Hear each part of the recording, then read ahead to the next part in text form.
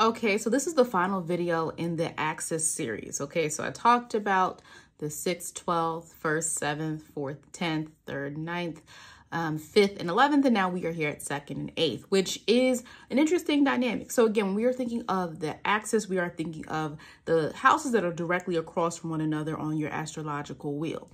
And so when you're looking at your birth chart, if there are planets in the 2nd house and the 8th house, or south node, north node energy, the importance here is to understand where the energy is coming from, which one has the most influence, right? And I'll dive a little bit more deep. I'll dive deeper into that. So when we look here, we have to understand we're dealing with the 2nd house, which is ruled by Venus, and the 8th house ruled by Pluto, Mars.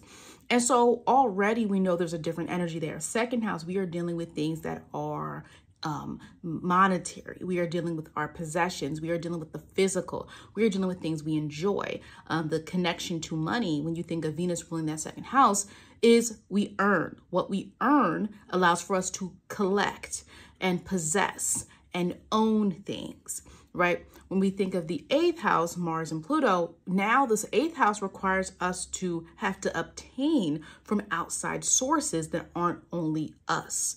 The 8th house also has a bunch of serious topics in it. Again, I have a playlist where I talk about all the houses and their meanings. This video is to focus on the opposition between the 2nd and the 8th house. 2nd house, Venus. Venus seeks to attract. Venus seeks to attract.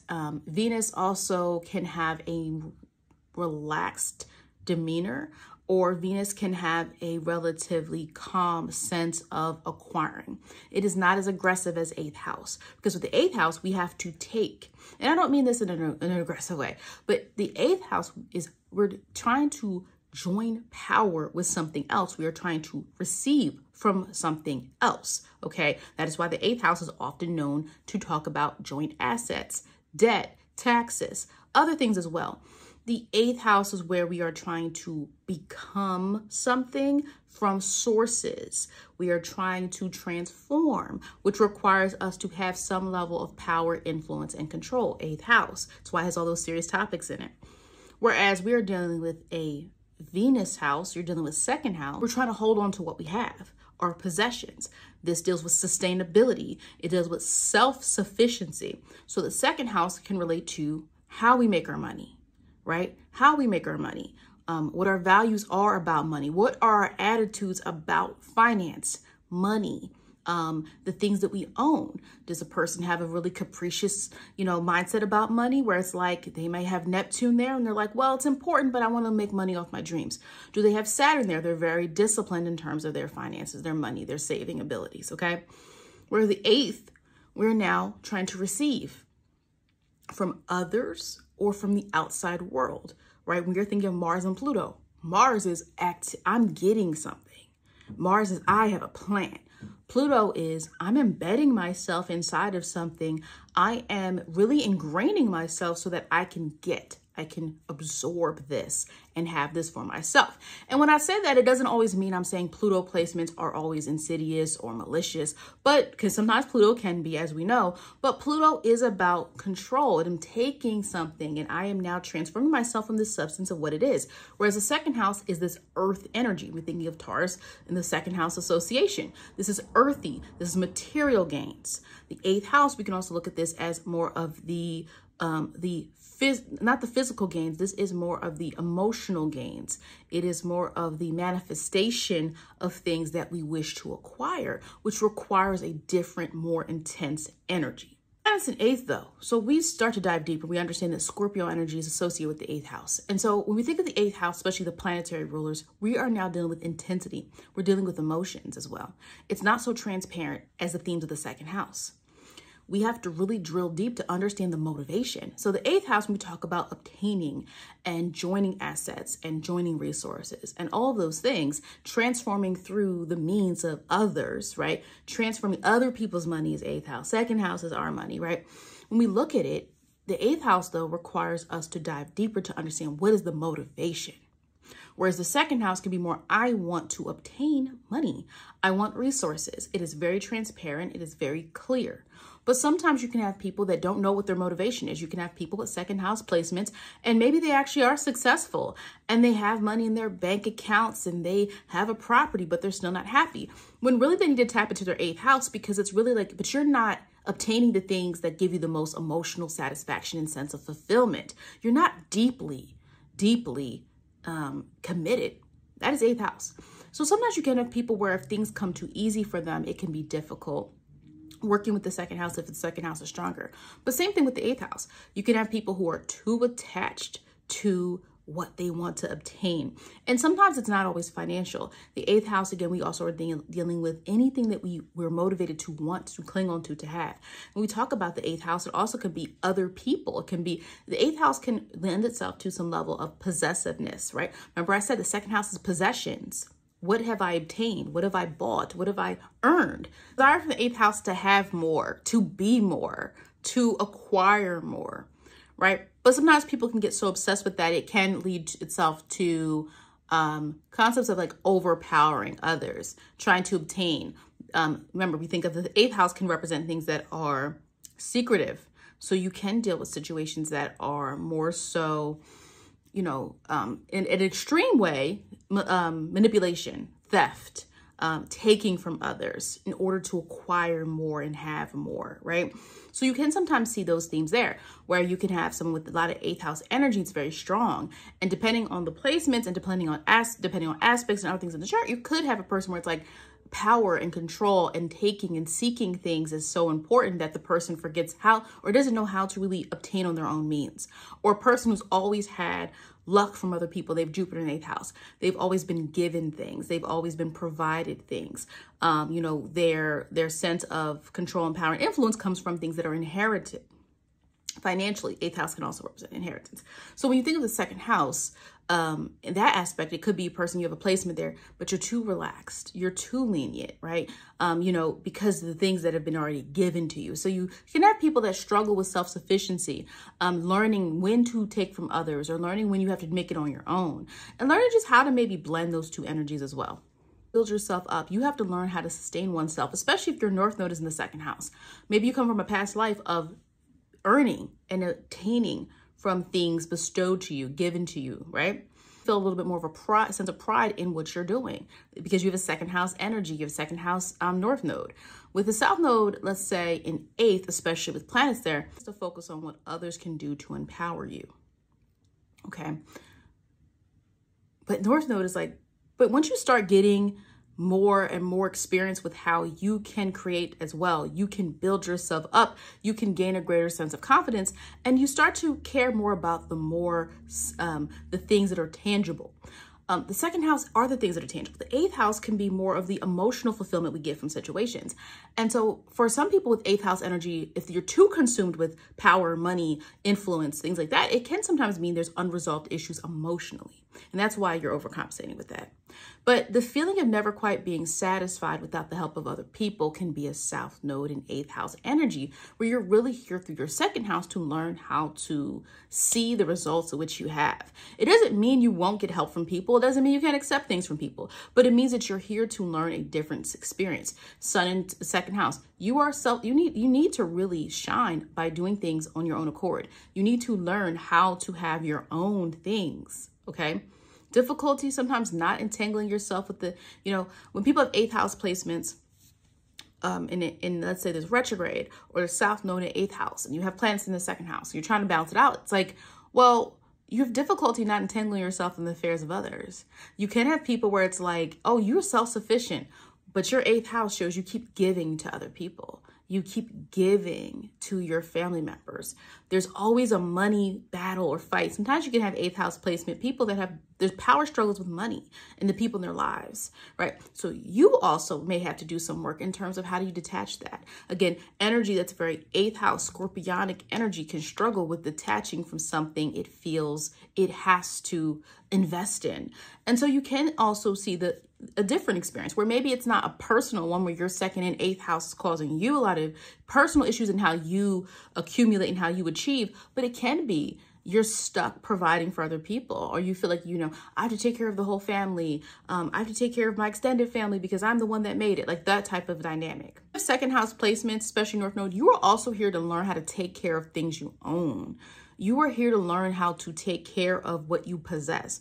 And I know we can look at second house, or we can look at things in that topic and such as like, oh, is we talking about materialism and I don't want to be materialistic, but it's not really about materialistic. It's okay. Like, we live in a physical world, and some people, because of their North Node or their chart setup, are here to invest in things that are physical. You might be here to invest in yourself. You're here to invest in property. Maybe you have second house and fourth house placements and you're a property manager. You're learning how to care for things because maybe in a past life or past situation, you're so consumed with emotions and people were always emotionally driving you. You always felt that you had some obligation to the emotions, that now you're here to have a different lesson. The 8th house tendency is going to be the serious things. And sometimes you can see people that run away from 8th house to make money. I'm going to run away from the deep things that I feel. I'm going to run away from transformation. Now, truly, 8th house can be a great house for using whatever you accumulate, using whatever you're bestowed on you, using whatever to empower yourself, to build yourself up. How do you use other people's resources? And resources doesn't have to mean somebody's giving you an allowance.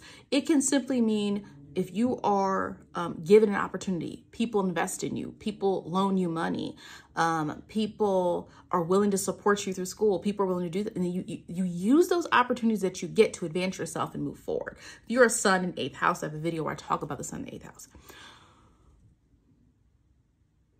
But you can sometimes get so entangled in the emotional side of things that you forget the importance of the things that you're here to do. You do have people where it's like, it's not even about necessarily money all the time. It can simply be about deep, traumatic, dramatic situations they're dealing with, trying to uncover their true feelings. And again, let's say you have a person with planets in the 8th house and they have Chiron in the 8th house, right? And you're dealing with a lot of deep, deep things that keep you busy. And then your second house has maybe a planet there. Maybe your second house has Mercury there and you have really good ideas. Maybe your Mercury's retrograde.